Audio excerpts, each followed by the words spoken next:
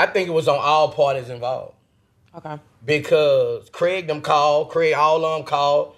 Boosie, don't do it. We're going to put you in the percentage. Craig Cowman. Everybody, yeah. All on Boosie, no, we're going to put you in the percentage.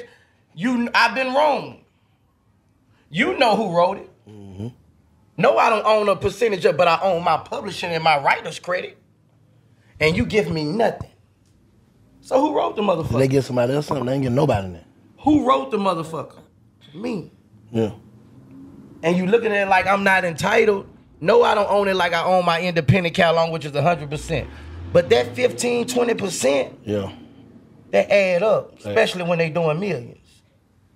That add up, and I can't let nobody take that from me. And that's the bottom line, bro. That's why I'm in the situation I am right now with fighting them.